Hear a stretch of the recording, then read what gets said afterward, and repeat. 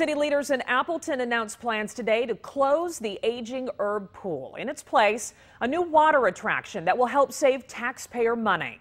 NBC 26's Eric Crest is live at 6 to show us why the city feels this move is necessary. This summer, nearly 100,000 gallons of water seeped out of the aging herb pool piping system every single day. That's an estimated cost for taxpayers of about $15,000 over the course of the summer. And today, city leaders are proposing a change.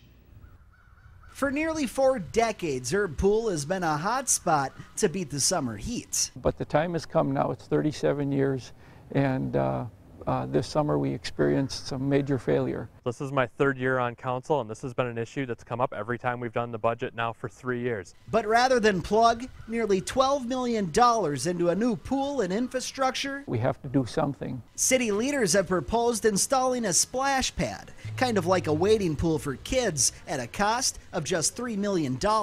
We've known for a while that this pool was very near the end of its useful life, if not beyond it, and that we were going to have to make a decision one way or the other. And with 6 pools already in place within a 10-mile radius of Appleton, a recent survey found that a splash pad could be a popular addition to the block. 67% of the people had indicated what would bring them to Herb Pool Park more often, and it was splash pads. And if city leaders all agree, it's the right move for Appleton's budget.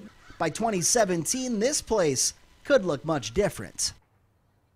The proposal would also add splash pads at Pierce, Tallulah, and Memorial Parks. City leaders will discuss whether to go forward with the plan this month as they hash out their budget plan. Eric Crest, NBC 26.